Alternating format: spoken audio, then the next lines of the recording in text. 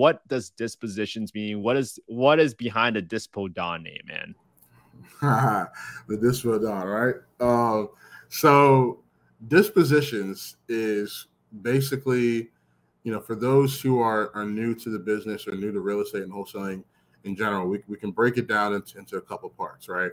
You have the act of actually getting a seller or a property as what we call a lead or a prospective lead. Somebody that's interested in selling, they have some type of motivation, they have some type of issue that you're trying to solve, and you're generating them as a lead because you want your team to figure out, hey, how can we negotiate with this person to get them under contract, get a deal going that we can help them, right? So that's the lead gen portion of it. Then goes to the acquisition portion of the business where you're basically negotiating numbers with the seller. You're figuring out the best solution to their problem of how you can actually use your skills in investing to help them, either sell their property or rent it out or whatever the exit is. And then you have disposition or dispo, which is what I do, which is essentially getting the deal closed and sold, right? So if we get a property under contract from a seller who's looking to sell their property, whether we're keeping it ourselves or selling it to another end buyer or somebody that's going to live in the property, the process of physically taking that from a contract to cash in our hands or a closed deal is what dispositions is. Okay, welcome to another episode of Affordable Housing and Real Estate Investing. Today we got my guy Emeka, the Dispo Don, and I'm so excited to bring this guy on for all of our listeners today because when I first had my first conversation with Emeka at the Sub 2 Mastermind, I was like, this is going to be a friend for a very, very long time, and I was so happy having such like a heart-to-heart conversation with this guy. But Emeka is an entrepreneur. He's based out of Washington, D.C. area. He originally started a small wholesale operation with his partner, Olu, another Sub 2 member who was a great, great closer. But he has grown their business nationwide, focused on acquisitions, buy and holds, and creative financing.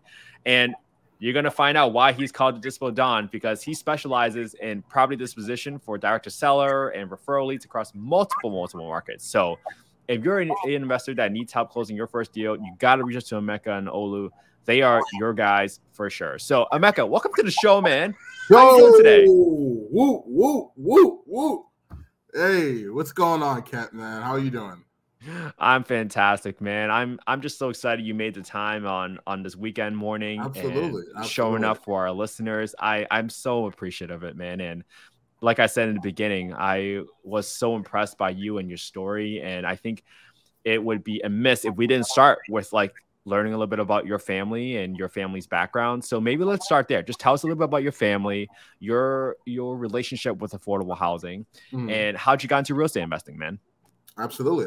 First off, let me just start out by give some flowers to Kent, because he's not, I don't think, giving himself enough credit for how much he's actually done and how much of a great guy he is, and getting us all on here to connect with you guys and give you some info. The first time I met him not too long ago, it was an automatic hit.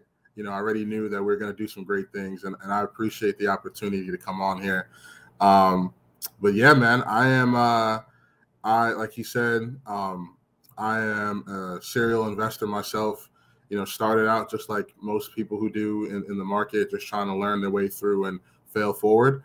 And it brought me here today. So initially, I'll get into a little bit of the background about myself. Like you said, I'm from the DMV area. For those who don't know, it's DC, Maryland, Virginia. And when we first started having a conversation about affordable housing and like the type of opportunities that we can offer for people in the future, and what we can develop, that's where we really hit it off.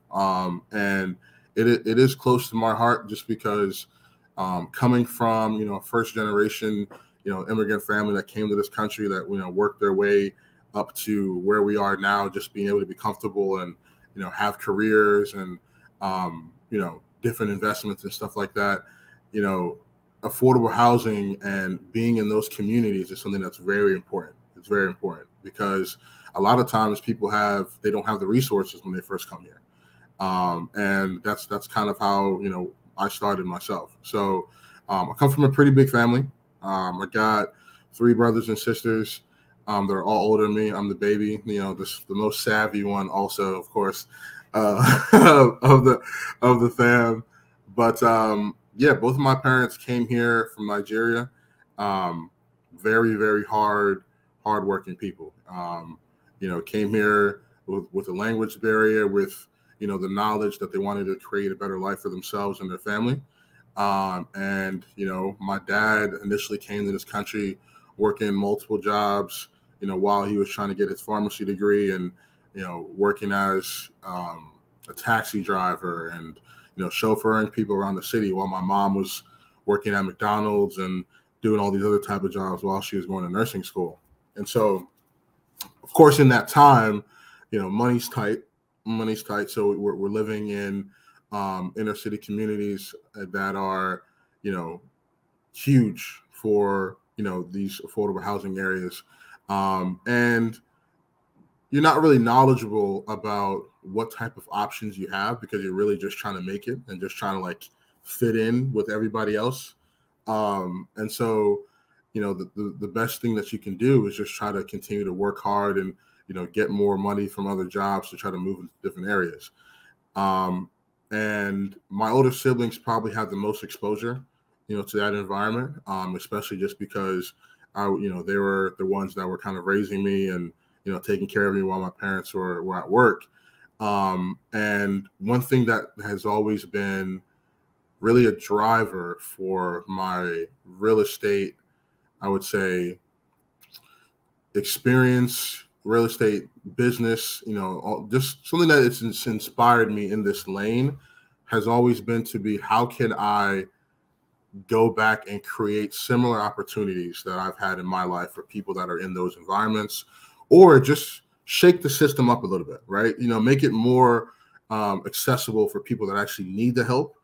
And also, you know, what can we do about making sure that they have the highest quality of a living experience that, you know, for whether you want to say systematic reasons or colloquial reasons, in a lot of these communities, they don't have. You know, I come from an area where it's, you know, the part of the DMV area that I'm from, it's very multicultural, very mixed with a lot of different people who are, you know, range from making a lot of money to people who are well below the poverty line, all living in the same communities, but not in the same living conditions, right? And so, you know, for me, going to school and, you know, being with a lot of kids that were in the same living condition that I was in, and then even people who were much worse, and really understand, like, wow, like, there's a lot of things that they can't control, that they're still subject to, and we need to find a way to change, basically. Emeka, I love that, and let me understand a little bit more about, where did you grow up, and was it you grew up in affordable housing, right? I want to make sure, like, I said that clearly. And like, were you guys in a single family home, in apartment buildings? Like, what kind of conditions did you guys live in? And then also, like, what does your neighborhood look like? What was that right? So definitely, so started off in well, it's like a 1-bedroom apartment, you know, with with 4 people, right? And then from there, you know, started moving to different apartment complexes until we had saved enough money to buy our first home outside the city. And in those neighborhoods, in those living conditions, it's not, you know, you have people who are really just trying to make it. And, you know, you're living in areas where on the outside, let's say, I'll give a perfect example. Montgomery County is one of the richest counties in the country, also in the Maryland region, right? And you'll have areas where they have all the nice shopping stores and centers, whatever, nice houses. And then you'll also have the places where the affordable housing is, right? The people, the apartment complexes, everybody's kind of mixed together in the same area. And it's just like, it's crazy because you're so much in close proximity to people that are living in better conditions than you, but the experience is so drastically different, right? Because you're living in an apartment complex, whether it's a high rise, where there's not a lot of attention to the community. You're people who are struggling to make payments, people who are struggling in between jobs. I had a lot of friends that were growing up in households where at a very young age they were forced to become leaders in the household, to develop their own income and bring that back home. Luckily for me, I grew up with older siblings and parents who were constantly working 2-3 jobs at a time, to support us. And so it's basically like you in those type of environments, you find beauty in the little things, in the fact that you're living in a close-knit family and that you're together, but you're still kind of distract yourself away from what you're actually living in, right? Like what the actual scenario is, what your actual living conditions are. And it took a while for us to basically work our way up to a point where we were in a single family home, a little bit outside of those high-rise apartments, where we can afford those payments. And not everybody's as lucky. I can distinctly remember back to in elementary school when, we had just moved out to the house, got in that good house.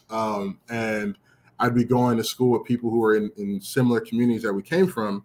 And you're looking at them still have the same experiences that you had, but now you're in a new area. And it's almost one of those things like it almost, not say it tears you up inside, but you kind of feel bad, like, why is this the status quo? Like why is this a thing? Like, why doesn't everybody have that same opportunity? And a lot of it is because there's not, nobody really knows a lot of the tools that are accessible to them. It's kind of like once you're in that community and like you're trying to do your best to get out of it, you don't have a lot of attention, you don't have a lot of help. And so a lot of the same systematic things that you would be subject to just continue to repeat themselves, especially for people who are from a younger generation.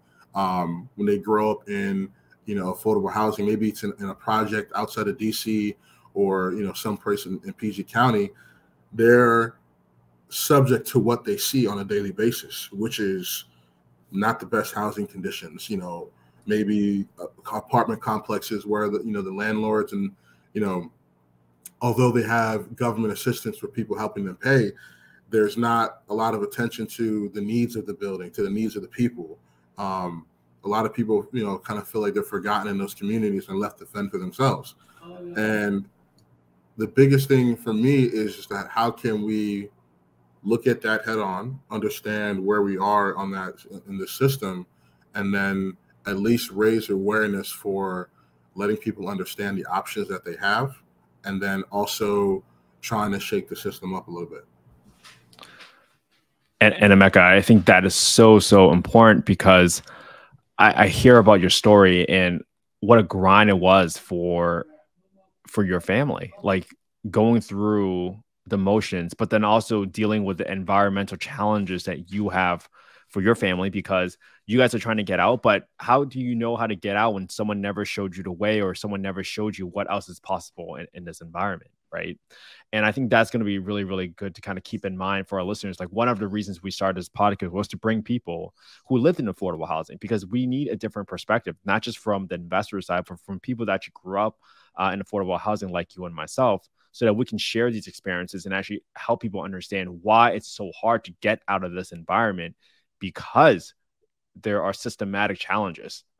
The opportunities just aren't there. So maybe let's transition to, like, knowing the background that you kind of came from. How did you make that transition to real estate investing? Like, what made you decide, like, hey, I need to get into real estate investing?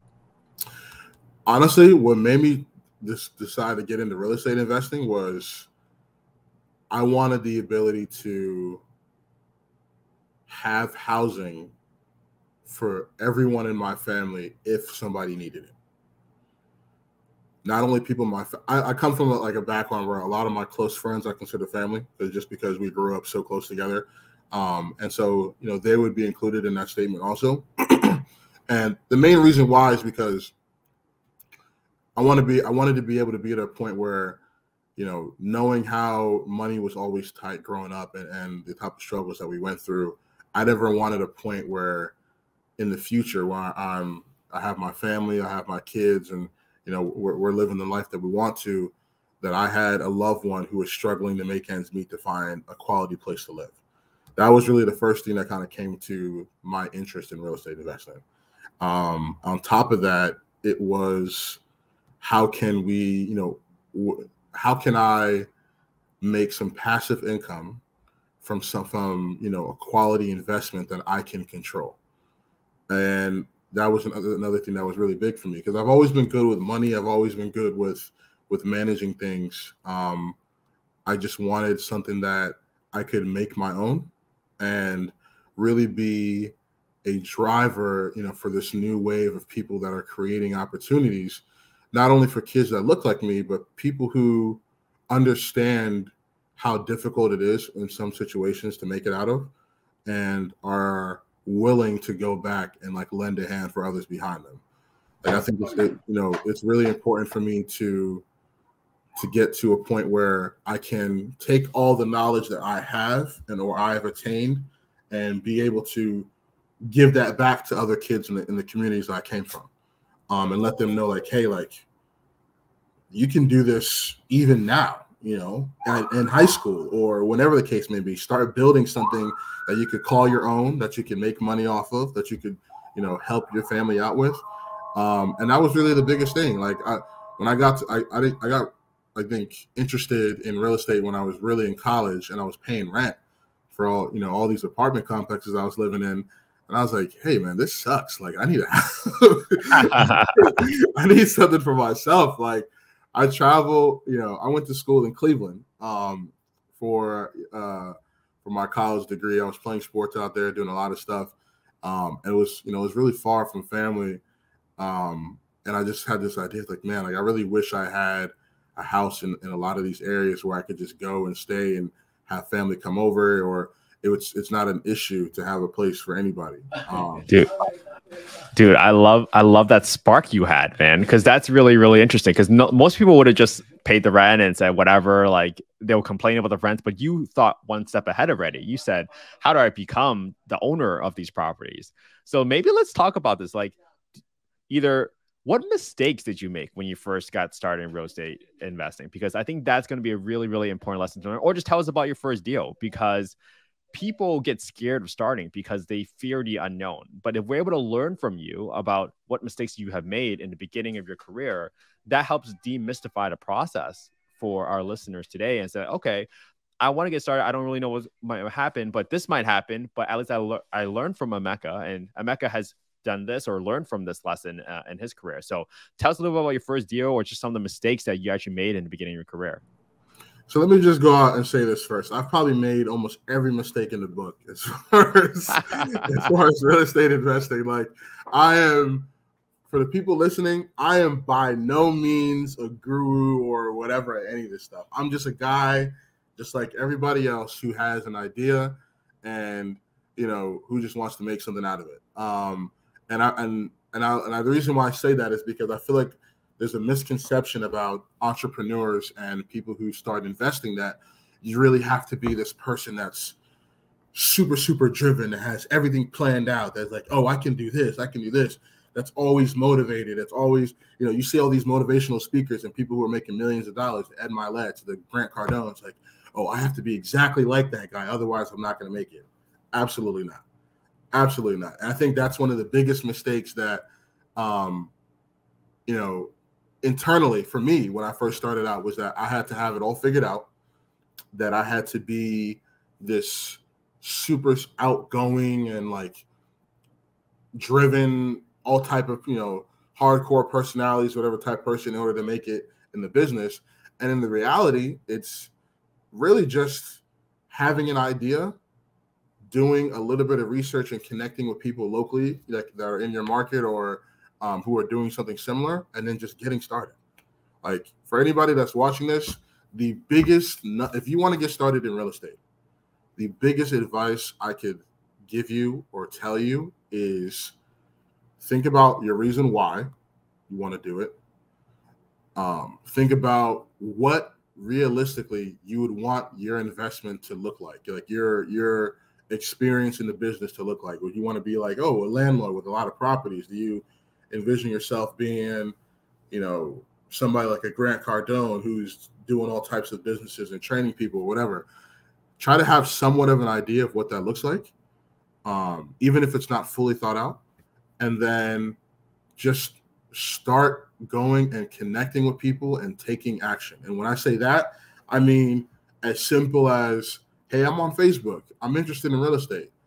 Let me join a real estate investment group in my local area and say, hey, I'm looking for people who are doing this. This is what I'm thinking about. Is that who can I connect with? And then in that time, you can start doing a little bit of research here and there about what type of business you want to have or what type of investments you want to do. And literally, as soon as you start doing research, start doing it. Just start doing whatever you see that you feel comfortable with. And, whoever you've been able to connect with and in your market and been able to talk to, take that advice and then hit the ground running. Just start doing it, because you learn most in this business by failing and using your failures to drive the direction where you want to go. When I first started, I just got out. I was in college, just finishing. My partner and I, Olu, we were looking at, different areas of like markets where we wanted to start. And like, we're kind of like tiptoeing into real estate rather than just diving in. And I think that was one of the biggest mistakes. It's just like, if you're going to do it, just do it. Don't be afraid to fail. I'm by no means the most like action-oriented person or like super driven. Like, you have to, understand who you are and then just push yourself a little bit. Like, make yourself comfortable with the uncomfortable, basically.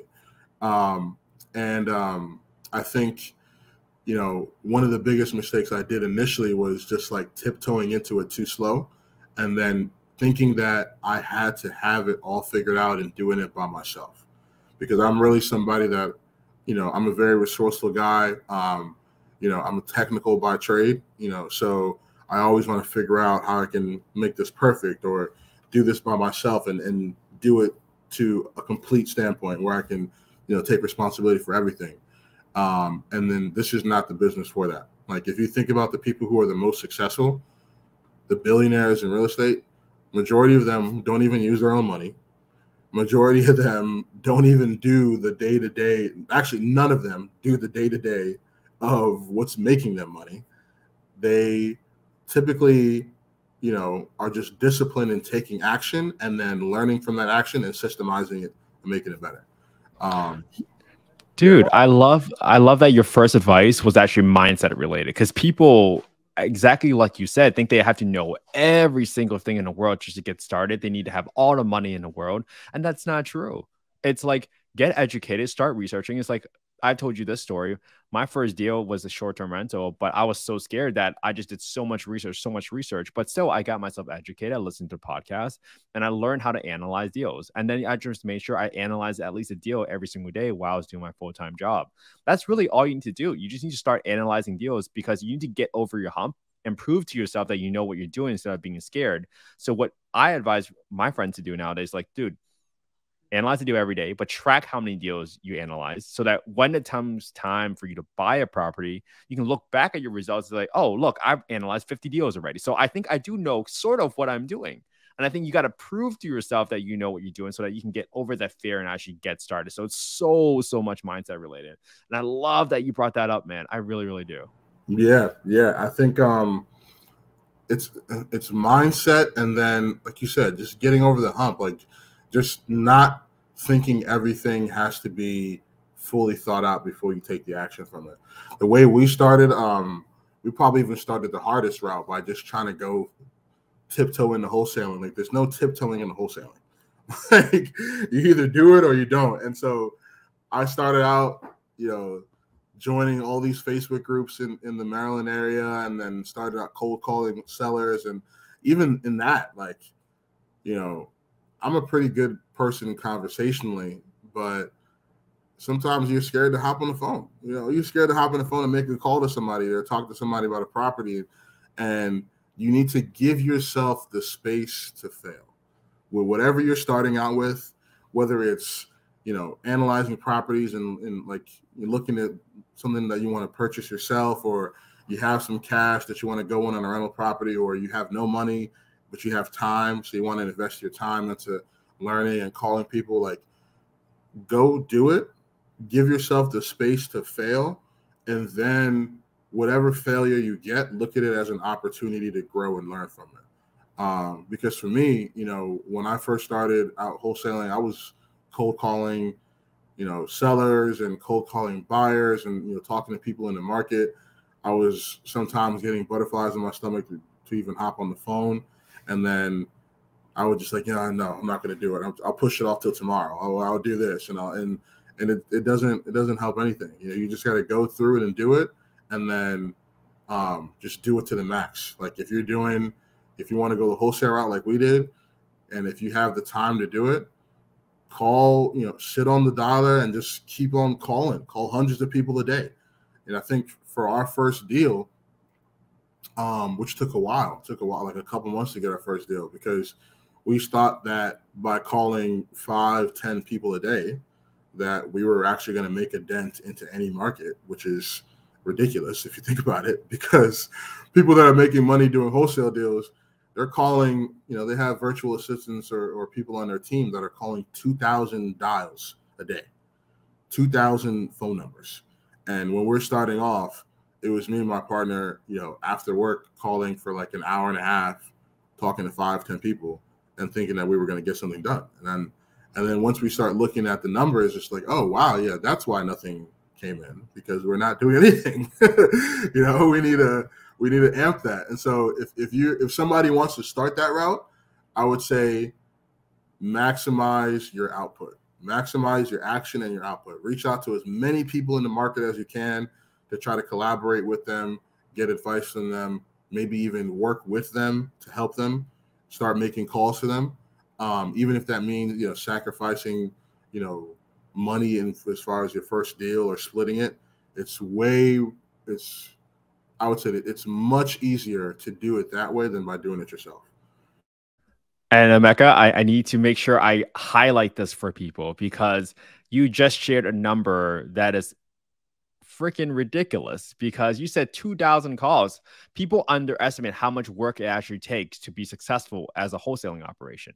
That 5 to 10 calls, that's what I used to do. I used to call 5 to 10. I was like, okay, I made like 5 calls today. Like I did some work, blah, blah, blah. But that's why I realized like I can't just be focused on that. That's why I found you and teamed up with you. One, to figure out who else is doing this in the space that's more successful than me and learn from them what they're doing. But then also trying to figure out how to provide value to someone like Emeka and Olu so that we can actually squat up on a deal and actually, the power is in the numbers here. So maybe let's transition the conversation so that the guests can understand, like, what is it that you do in your business right now, Emeka? Like, what does dispositions mean? What is behind the Dispo Don name, man? The Dispo Don, right? So dispositions is basically, for those who are new to the business or new to real estate and wholesaling in general, we can break it down into a couple parts, right? You have the act of actually getting a seller or a property as what we call a lead or a prospective lead. Somebody that's interested in selling, they have some type of motivation, they have some type of issue that you're trying to solve, and you're generating them as a lead because you want your team to figure out, hey, how can we negotiate with this person to get them under contract, get a deal going that we can help them, right? So that's the lead gen portion of it. Then goes to the acquisition portion of the business, where you're basically negotiating numbers with the seller. You're figuring out the best solution to their problem of how you can actually use your skills in investing to help them, either sell their property or rent it out or whatever the exit is. And then you have disposition or dispo, which is what I do, which is essentially getting the deal closed and sold, right? So if we get a property under contract from a seller who's looking to sell their property, whether we're keeping it ourselves or selling it to another end buyer or somebody that's going to live in the property, the process of physically taking that from a contract to cash in our hands or a closed deal is what dispositions is. So I need to emphasize this for our listeners here. You are being paid to basically find a buyer. So for all the people out there that knows the phrase your net worth is, or your network is your net worth, this is a perfect example of that. Emeka just has a list of all the buyers and he knows exactly what prices they need to buy so they can be profitable. That is so important because guess what? The number one fear when people lock up deals is like, oh my God, I hope the buyer closes, or I hope the buyer would definitely buy it. You need to know what the criteria is for these buyers so that you know that if you lock up a deal that's at a good price, you're going to find a buyer and make that wholesale fee. But that's not the case. Sometimes when you buy a property, like if you buy a $2 million home thinking you're going to Airbnb it, chances of you cash flowing is actually very low because of how high the purchase price is. The same goes for some of these wholesale deals that Emeka is doing, that they're locking up, and that they have the buyers that who might be fix and flippers, who might be investors themselves, but he has all this criteria. So maybe let's talk about, Emeka, how did you even like meet all these buyers? How did you find them? And what kind of conversations do you have with them? Do you always have a conversation like, hey, I found you on the MOS. Seems like you just did a flip. What else are you buying? What's your criteria? Like how does that conversation go? How does a newbie actually go about becoming a dispositions person? That's a great question. So the first thing I will say is that in doing dispo, right, it's like, in my opinion, I think it's 10 times easier than talking to sellers because you are talking to people who are always going to be motivated for some, for whether to buy a house, buy a property, get something for a rental, for a tenant, whatever the case may be. You don't have to go through the process of trying to figuring out if they want to do something. You are literally talking to somebody who their end goal is to find more people like you so they can do more deals for themselves. That in itself had me sold, right? Like that in itself was like, oh, okay, cool. So I'm talking to people that actually want to talk to me. Awesome. That's what I like to do anyways. So for me, I think that, when you start getting involved in dispo, like you really just have to not be afraid to talk to people in your market and see what they're doing, what they're looking for. So for example, somebody's doing their first deal. They go through all the hoops and hoopla to get a deal in a contract. They consulted some people about the numbers, and the numbers look pretty good. They know their market. They're like, you know what, I can do something with this. They got their first contract, right? They're ready to go, and they say, all right, cool. Now what happens now? Or the deal is done, right? Like, no, you gotta, if you're wholesaling, you gotta figure out who to sell that to, right? You gotta figure out who's gonna take that. So now you're thinking, oh crap, like I only have 30 days to get rid of this property. What am I going to do? The first thing and the easiest way to start getting into dispositions, building that dispo acumen and that team and everything, go and look at these recently sold properties in your area for that property you have in the contract. And for those, if you're already gotten your deal in the contract, you would have already looked at the numbers in that neighborhood. You've already looked at, what things are selling for. So you should have an idea of what amount of money you're looking to get on top of what you have it under contract for, or what you want to sell it for. And once you have that figured out, literally call the agent of every property in that neighborhood that has sold or even is listed and just be like, hey, you guys look like you do deals. I want to do deals with you. What do you think about this? That is literally how I started my first dispo conversation. Honestly, I found somebody on Facebook that was an agent that had a property listed in the neighborhood that we had our property under contract for. And I literally called them up and said, hey, like, I'm kind of new to this market. I don't really have a lot of deals done or have really done much of anything, but I know that you are doing deals. I can see that. I see the listings. So if you have a buyer, or if you know anybody, you don't even have to say if you have a buyer. If you know anybody that's looking for more properties like these, would you be willing to take a look at this? And and you send them the information. And honestly, like, that is free, because typically when you go on Zillow or any of these agent websites, their information is going to be there. You don't have to go figure them out. You can literally call them right up. You know, you'll be able to see what other properties they've sold or what other work they've done in the area. And literally, you can find all of that in 5 minutes. Give them a call off your regular. You don't have to pick up your regular phone. Hey, 1, 2, 3, 4, Mr. Ken, I saw you sell a property last week. Are you have anybody that's looking for more? And you just made your first dispo call. As simple as that, you know. And all that took only 5 minutes, guys. 5 minutes. 5 minutes.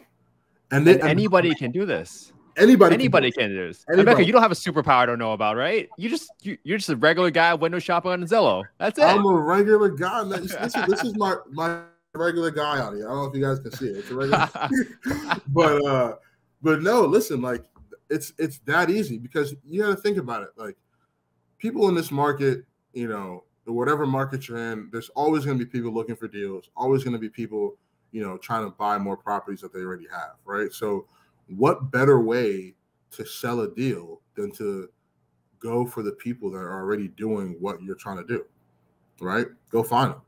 And the easiest way to find them is through, you know, find an agent who has a sold property, you know, or who's doing stuff in that area. Ask them if they have, you know, anybody that they're working with that's looking for more. That's the quickest way to find a buyer. And the good thing about it is you were basing the price for your deal off of what they sold. So it's like the information that you were using to kind of get your numbers together about what was going to work for you was based off of their properties. So if that's the case, why not reach out to them and see if they have somebody that's looking for more? Because that's going to be the easiest way. Another good tip, if you are, you know, say you're calling those agents and you're working those, you're thinking, all right, cool, I don't have any money. I don't really have any, a large network. What else can I do? You know, we're in the age of social media and you're literally have access to anybody in your market who has a social presence. So if you want to go to Facebook, if you want to go to Instagram, or really Facebook is probably the biggest marketplace for it. But you go to a Facebook group, join a free Facebook group of people who are investing in your area. If I'm in New York, I'll go in the search page on Facebook, real estate investing New York, or wholesale deals New York. You'll see people posting in those groups every single day. And you could literally post your deal in there, post the pictures of your house, say, hey, I'm looking for people who are doing deals in the market. I have a deal that I'm trying to sell. Who's interested? I guarantee you before the end of the day, you will at least have one prospective person who's going to want to go and take a look at something. And that's easy. It's free. And this is so easy, guys, because everybody can go on Zillow. Everybody can look for a recently flipped listing. And just for people that don't really know what I'm talking about, if you browse on Zillow, you can figure out pretty easily what is a recently remodeled home by a fix and flipper, because usually their finishes are the same. They use the same type of ceiling fans, blah, blah, blah, same colors, same finishes. And all you have to do, and people ask this question like, well, if it's so easy, why doesn't everybody do it? Think about this. The agent is out there showing a home. The fix and flipper is out there busy managing the contractors. For them to look at every single deal is literally impossible. But if you are the person that provides the value and you go to them and say, hey, what is your criteria? What's your buy box? Let me pay attention to it. And even better yet, you can bring them deals like, hey, this is how I looked at it. This is what the return criteria is. You already did all the legwork for them. And they can just be like, oh, no, this doesn't work for us because you estimated your rehab expenses too low. Right then and there, you brought them value because you shows that you're taking action. But then, two, you're also learning something because now you're figuring out how they underwrite their properties. And now you're learning from someone that's very, very seasoned. And don't forget, guys, you guys are creating a win-win-win situation by reaching out to the realtor, because guess what? If you find the realtor who's representing the fix and flipper, you are now helping them get a commission in the future. And one of the biggest problems for real estate agents is generating leads. You are helping them create a product for their client who's a flipper, which they in turn are going to help them list it. This is a win-win-win. And this is why it's so good if you just follow Emeka's advice on just looking on Zillow, finding out who the agents are that are representing fix and flippers, and then you might unlock a huge network of fixing flippers that you might not have even known about. Like, this is so amazing. And you broke it down so simple, man, Emeka. Like, thank you Dude, for sharing it that. is like, and that's the thing. Like, these are things that I wish I knew when I started out, because I'm when I first started out, I'm thinking, oh, I gotta have a buyer's list of this. I gotta pay to go get these buyers. I gotta skip trades this. I gotta do all this. And the simplest thing is that make a manual list, make an Excel spreadsheet, spend one day calling every agent listing you see in a mile radius. You'll probably find 15, 20 agents, right? You call all those people. Somebody, if your property is priced well, they're going to have either a person that wants to buy it, or they're going to give you the feedback you need to figure out what you need to do to get that deal closed. Maybe they tell you, hey, we buy and sell properties just like this all around the area. You probably need to be a little bit lower than what you have. Or they'll say, you know what, can we go take a look just to kind of confirm, because I may have somebody for that. And now what happens is you have a list of 15 to 20 agents that are doing deals in your market that you now can call every single time you have a deal. So it's not even like this is just a one-time thing. This is now creating repeat business, which is one of the most important things in Dispo, is that how do we bring these buyers back, right? Just like any other restaurant or somebody who's selling a product, we have McDonald's, we have chicken nuggets, right? How do we get people to come back and get more chicken nuggets? Or we have this Jordan and we got all these sneakers, right? How do we get people to come back and start buying all these more sneakers? So you tap into the people that are doing it the most and go off the information that you get from them. And so now, if you're somebody that is, new in the business, you don't have a lot of, startup capital, you're kind of just a one-man show. You got your first deal. You have a list of agents. You can do that every day of the week and now have a buyer's list of 100 to 200 people, agents that are now going to help you move your deal. Keep in mind, right? These are agents. So you are now tapping in to a network that's probably thousands of people wide, that far spans beyond your reach, right? We're talking about, all right, I don't have a buyer's list. I don't have 5,000 buyers like all these other guys that are doing deals. Cool.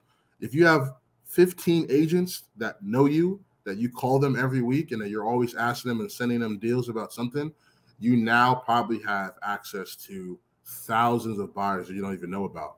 Because what's going to happen is that one agent that you've talked to and somewhat built a relationship with about what you're doing, you're new, you're letting them know that, like, hey, I got these deals, I just need help moving them. They have been doing deals in that area for a while now. So they probably have a buyer's list of 1,000, 5,000 people that they use for their own deals. So now when you send something to them and you say, hey, whatever, we'll partner on the deal, we'll give you a chunk of the change on the back end, you just do your thing.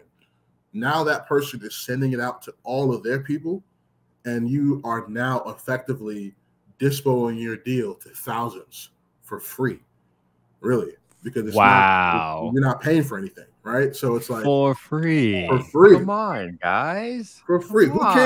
Who cares if you agent $2,000 on the back end, right? You didn't pay for it anyways. So like, it's for free. And I think people really need to understand that you don't just reach out to agents either, right? So Emeka, maybe you have some advice here. How would someone stand out from the thousands of other people who reach out to these realtors, right? Because my advice is always to tell people, like, hey, when in doubt, just think 1 to 3 steps ahead, meaning put some little extra thought into it, put some effort into it so you can stand out from anybody else. Like, one of the ways that I led with value with you first, Emeka and Olu, is like I showed you guys how I underwrote short-term rentals, and I told you exactly this is how I analyze it. But I showed you how deep I go to show that I'm better than most of the other people. So for people reaching out to these agents now, my advice would be learn to underwrite, post some comps, and actually say, like, this is why I estimate the rehab cost to be this. This is why I think it's a good deal. What do you think? Show that you put some thought into it versus someone that just says, hey, I got this deal. Can you take a look at it? That's so broad. To me, it's almost annoying, but you need to show that you put some thought into it so they know that they're working with an above average caliber person. What do you think? How did you stand out?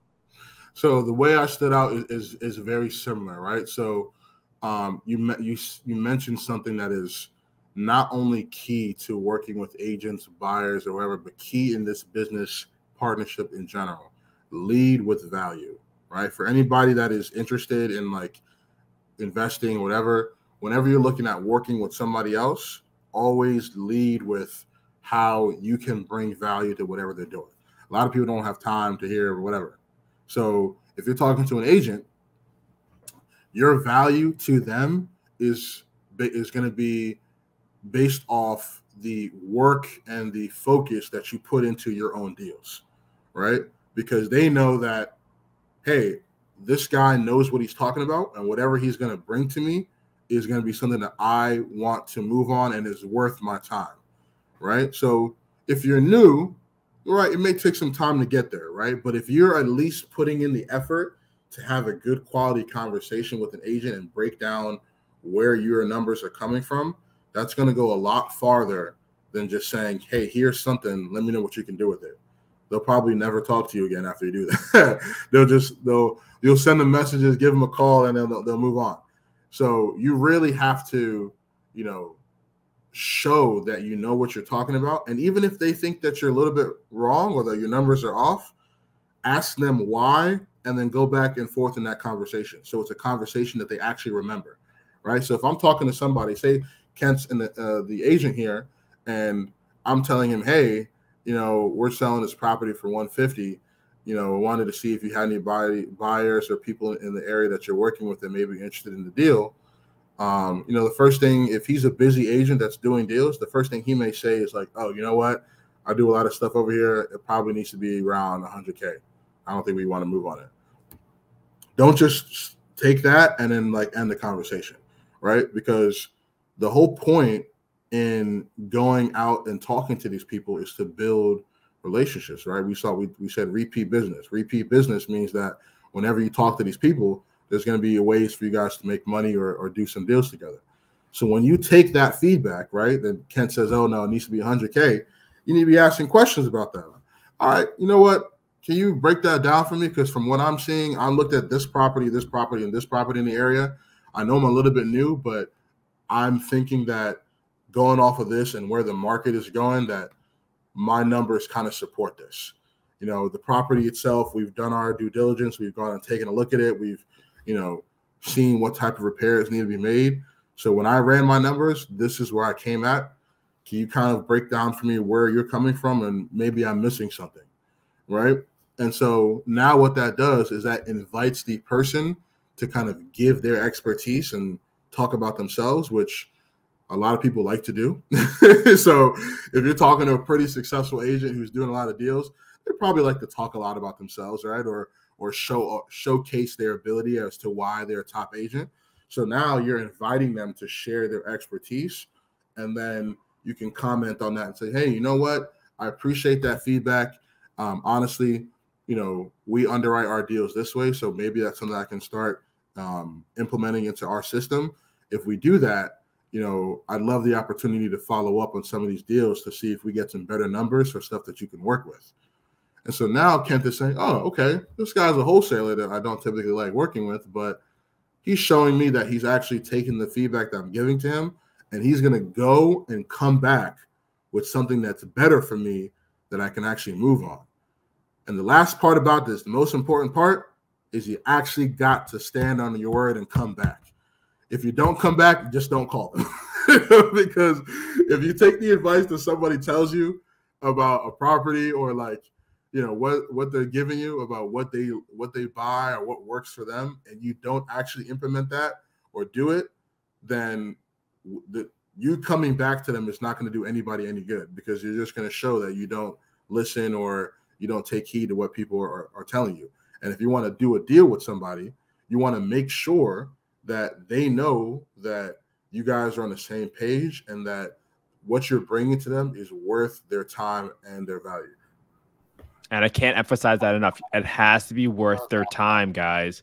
If people think like you need to be like a math whiz or something like that in real estate, it really starts with mindset, your reputation, and doing what you said you were going to do, and then making sure that you're standing out from the pack so that someone actually wants to work with you. Because guess what? These leading agents in their market, like, game recognizes game. They're true hustlers out there. So they know that if they're working with someone that's below their level, they're not going to spend the time with them because their time is so precious. Everybody has kids, everybody has family, everybody has their own problems. You have to stand apart and you got to be able to solve their problem without wasting their time. And I think that's what makes Dispo so simple. It's hard, but it's simple. Anybody can do it. And maybe Emeka, bring this in a full circle now to affordable housing, because we had Alvin Hope Johnson on this interview before, and you watched that interview and gave me some feedback. And, what he's doing right now is solving for, the middle of America workforce housing with his development stuff. There's still no answer yet for the lower tranche of America, the lower income families that still need a good, safe, clean, dry home and good neighborhoods with low crime. And this is why I really came to you, because how do you solve this problem, right? Well, it starts with just one house at a time, one family at a time. And you, being in Dispo with the background in affordable housing, know how important it is and what the impact you can make in this world. So let's talk about that, right? If we're trying to solve this affordable housing problem, and people want to get involved because they might be able to select, hey, this is a nice home in a good neighborhood, low crime, good schools. Maybe I can take a little bit less money, but I will be making a difference in the family's life by selling it to an affordable housing investor. That's one thought I have. What do you think? Where can Dispo really kind of affect this mission of affordable housing that we have? I think the biggest thing is making people aware of how I'll say it like this. I feel like people think that once a deal gets started, or once you get something under contract, that everything is so set in stone that there's only one way to close a deal, right? It's the person wants 100,000 cash. All right, cool. Well, we have to do it this way. There's no negotiation room. There's no way to close this any other way. And the biggest thing that we learn in creative financing and in just those type of exits alone is that there's a lot of ways to get a deal done, even if the way it starts initially doesn't make the most sense, right? And I think the knowledge of passing that to the people, letting them know hey, there's options we can have with this property to make this more affordable for you. And you need to know that, because too many people, I think they're under this impression that the system is so set in stone and that they have no opportunity to kind of plead their case of what would work best numbers wise or how they'd want to move on a deal, because they don't know the options. They don't know that you can go back. You can, somebody that's selling a house may want to do a financing type situation where they take a lower down payment and still finance you a really nice house in a nice neighborhood. And I think what the role Dispo plays in that is that when we get deals that work for affordable housing in these markets, we really have to do our due diligence in letting people know hey, there's several options of how we can get this deal done, right? I want you to open up your mind and think about the important things, whether is this the right property in place for you? If it is, we can make something happen, right? And I tell that to the Dispo managers on our team all the time, is that even though we're looking for a certain number, if somebody's really, really interested in buying a deal, talk to them about what way they want to do that. Because you never know. We could go back to a seller, renegotiate something. We could structure something on the back end. There's so many different ways to exit a deal that initially they may think that they don't have a chance, when in reality they may be the prime candidate for that property. And in the way the market's moving right now, of course, flipping is up and down, material costs are up. There's all these different things that contribute to, how people are modifying their business to be more creative friendly, more finance friendly and stuff like that. Letting people know about those options and then also providing them as an alternative to cash options on their deals when they dispo them is going to be very important.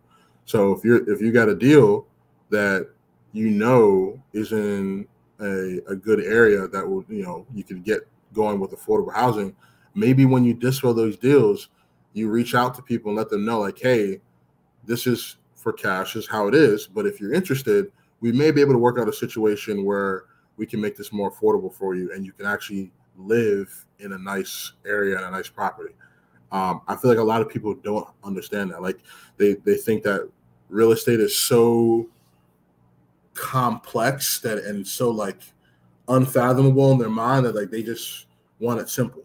And once they kind of understand a little bit more about how we look at real estate and how it's more free flowing and like everything can be changed, nothing is really set in stone. I think it's really going to start opening their eyes to more opportunities. Yeah, and I think people can't underestimate how flexible these transactions can be. A lot of times, even during your regular single family purchases for that everyday homeowner, right? Something comes up in an inspection, you can renegotiate, right? This is literally the same concept. We don't need to overcomplicate it. You might have a deal locked up for cash, but then you might say, hey, look, I got this guy who's doing affordable housing, but obviously if they buy it off the market, it won't cash flow. But if you're willing to take a monthly payment terms on seller finance, maybe then we can actually cash flow and make it sustainable. And Mr. Seller or Miss Seller, you would also be contributing to providing a good home for a low-income family who is doing great things, but people just need a way to kind of get ahead. Just like your family and my family, Emeka, we just needed a solid, stable home to kind of grow up in so that we can have a chance, a fighting chance to kind of make it out and thrive, especially for the kids in the world. So I want to transition this to the next conversation, Emeka. Like, why do you think affordable housing is like so hard to solve for? And if there are like 1 to 2 priorities that you think like this generation should focus on, like what should those initiatives be? And how do you think we should track the progress to measure and make sure that we're on track of it? Because I know this is a really big question, but this is part of solving the puzzle, man. I think by bringing people on here and giving their perspective, eventually I think we're going to get enough pieces of the puzzle to solve this. So we'd love to hear your thoughts on this, man. Yeah, man, that is a big question. It's almost like once we have that solved, with we may understand how to solve the whole system, right? the keys to the kingdom. So I think it's multi-layer, right? There's lots of parts of that. Touching on the last question you asked, the education part about it is important, because if people don't know they have the opportunities there, then they're not going to know what to do with them or how to act on them. One thing I've always thought about, and it's funny because we kind of talked about this in the first conversation we had, is that how do we bridge the knowledge gap for people who are coming up in these communities and letting them know that, hey, you can get involved in real estate or understand real estate at such a young age, or you can even figure out how to get your own property, or you can even do this at 18, right out of high school, at these ages. I think that's important. I think that, being able to communicate with people in the communities and maybe even nonprofit organizations about the value we provide as a real estate firm or a real estate business is going to be very key, because there's people who are trying to do the work currently right now. Like there's probably nonprofits, there's probably a lot of organizations that are trying to mitigate things that were put into place systematically. But they may not have all the tools in the toolbox to do that. And they may not know that they don't have that.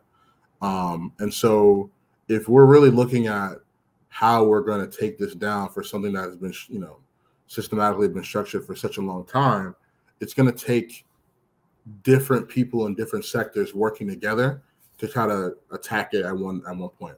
And so what I kind of envision is a system where it's like, hey, us being investors who do a lot of buy and hold and creative type of financing agreements for properties in one market. Say we pick North Carolina, right? How can we partner with, nonprofit organizations or organizations that are trying to rebuild these communities, and let them know, like, hey, use us as a resource to, one, not only whether it's to hold events to teach the community about the options they have in buying these houses, or the areas that are up and coming that are we are active in, that we have deals in, that we can provide, and then also giving that knowledge to those organizations that are doing the work, that says, hey, like, use us as an asset to get these properties that the people are going to want. Right? If we're working with people that are trying to rebuild the communities and they know that they have a direct pipeline for people that can negotiate these deals in these areas that are nicer communities and nicer homes for people to live, there's a direct pipeline that say, hey, I know families that are struggling that we can get them into a place that they can afford using focused home buyers or using global home buyers, whatever this organization is, and almost using it as a joint effort to kind of teach the community about the options they have to purchase properties and give them the direct pipeline and path forward for that.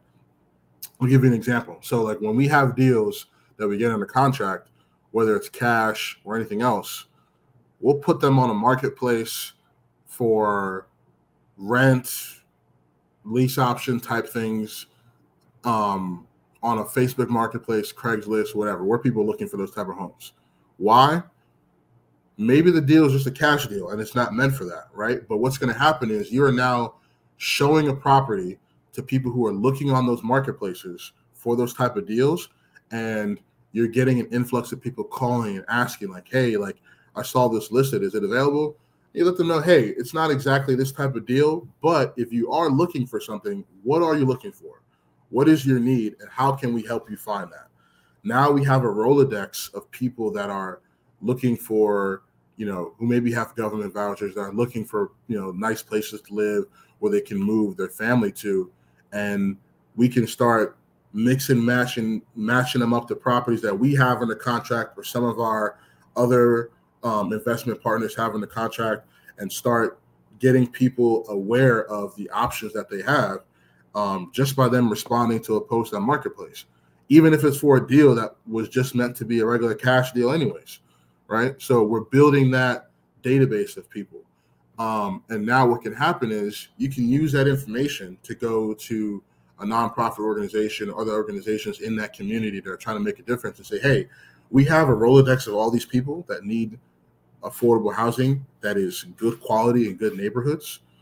We have the tools to negotiate properties to agreements that make sense for them, right? We need your help getting this word out, implementing this with the owners of these communities and all that type of stuff, just like the implementation part of it. Doing that, I think alone will make a lot of headway for people who feel like they're stuck, right? Like you'll see a lot of people who are in a housing situation where they're trying to get out of. They're constantly looking on the marketplace. They're constantly looking for people who have good apartments for sale or good houses for sale, and they really don't know who to go to. They don't know who to go to or who's going to give them the best deal, who to trust. Pairing with a nonprofit or somebody that's doing work in the community gives you that trust layer, right? Because people are going to recognize, oh, this is the person who really wants to help out. And then they're going to see the person who has the real estate acumen. It's like, oh, they're partnering with a real estate firm that's doing deals in this area and actually knows how to get these things under contract and negotiate affordable financing agreements. Cool. Like this conglomerate right here is really what I need. Somebody that knows the community, somebody that's impactful in the community, that's going to actually do the job that they say they're going to do. And then somebody that has the technical background to get an influx of these properties for us so I can take a look and find a new place to live. That's kind of how I see it. I feel like it can grow from there into a lot of other ways. But I feel like that's one of the ways that you attack the knowledge gap. You attack the gap in actually having an impact in the community, right? Because you can be a real estate firm and then somebody sees your name and they may think, oh, he's just another guy that's trying to make money off of me, or that trust factor isn't there, right? And it's not your number one priority isn't really in your business to build that trust factor, because you got to focus on other things. So you leave that for the organizations that are doing that, right? And you specialize in doing the contracting and acquisition side of it. You guys pair together and see how that can help out. Dude, I love that you really focus the solution on like a localized solution, because that's how you start. You have to start with the local community, and you have to start educating folks on, one, what is possible within the realm of real estate investing, but then you're establishing credibility with the nonprofits in your local organization so that there's trust. One, you establish that there's a need with just how much influx of volume or requests or inquiries you have to your postings on Facebook or Craigslist, whatever. But then you also work with the nonprofits to show that, hey, there can be a steady streamline of properties that might accomplish your nonprofit mission if it's related to affordable housing.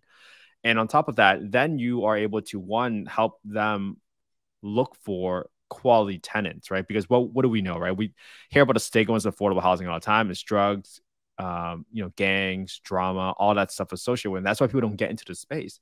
And I love that we're talking about awareness and education. It's kind of like back then when they talk about drinking and driving, it was all over TV commercials, right? This is part of the process. We have to create awareness for this issue or this lack of supply in affordable housing, start sharing with people different ideas and perspectives on actually how to solve it, and then actually just trying it out, trying a local market like that, dude. So, man, Emeka, I'm so glad you came to this podcast today and shared your wisdom and all the gems, and you made it so simple for everybody, so simple for everyone to get started, because no matter where you grew up in, Emeka is like a perfect example of like being a go-getter, having grit, and then just figuring it out and failing forward on every step of the process. And that's how you made it into this piece of the process, becoming the Dispo Don in your business and actually absolutely crushing it. So, Emeka, like, what's next for you, man? And where can people find out a little bit more about you, dude? Oh man, that's what's next for me.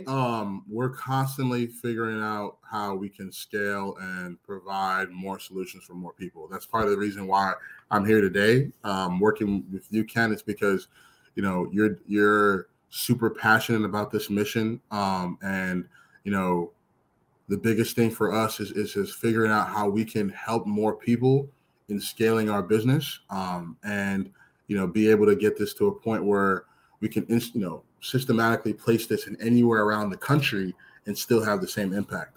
And I just wanted to say one last thing to touch on that last question is like that you asked about what we can do.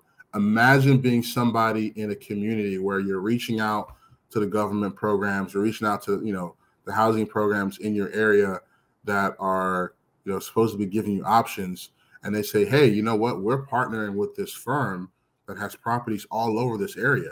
Right? Would you like to be able to, maybe we can get on a call and, try to match you up with somebody who can get your financial situation and have properties already ready to go that they can match you up to, and we can expedite that process. Like, how much better would that be than somebody really like, being stressed out, trying to figure out where that next possibility is going to come from? And so for me, what's next is just that really building out this system that we have already, that's already working, expanding the team and scaling to a point where we can do deals in any part of the country and help people out to really get their deal sold.